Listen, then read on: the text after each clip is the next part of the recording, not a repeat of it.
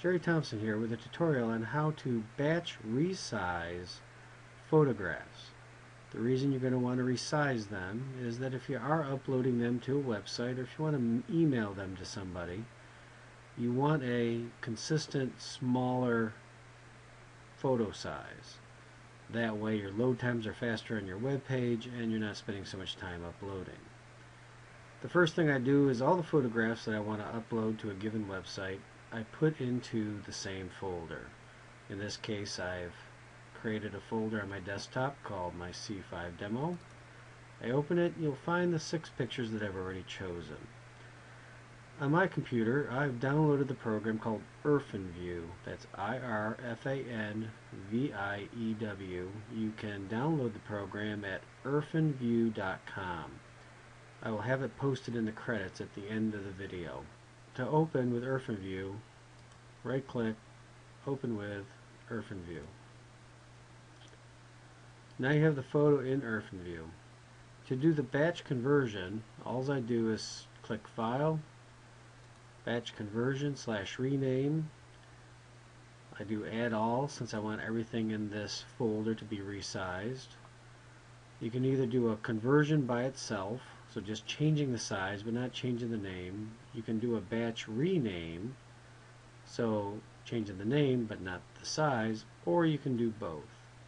In this case, I'm going to select batch conversion rename results, which will change both the size and the name. Make sure you get the right format. You do have a number of choices here. I've always ever used JPEG. Make sure this box is checked. Click the Advanced button. Check Resize. Change the size to whatever you want. Normally I just change one dimension. As long as you have Preserve Aspect Ratio checked, it will automatically modify the height to the proper dimension. Look over the other choices. Most of the time there's really no need to change them if you're just changing the width. And the width is more important than the length because usually the width is what is constrained on the web page. Say OK. In the name, every place you see a pound sign, that's a potential number. So if you have less than 999, then 3 pounds is plenty. I'm going to change the text.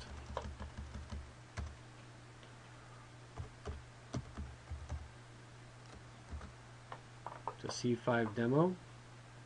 I'm going to use the look in category, so this means I'm going to put the pictures right back into the same folder that I took them out of, and I'm going to do start batch.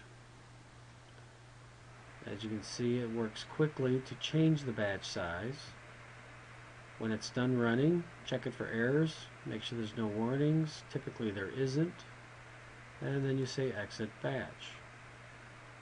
Close this, return to your folder. In this case you'll have 6 new named pictures that are all smaller than the other ones. So you can see here dimensions 800 by 533, and yet over here the original is 3456 by 2304. Thank you for watching this tutorial on batch changing photo sizes.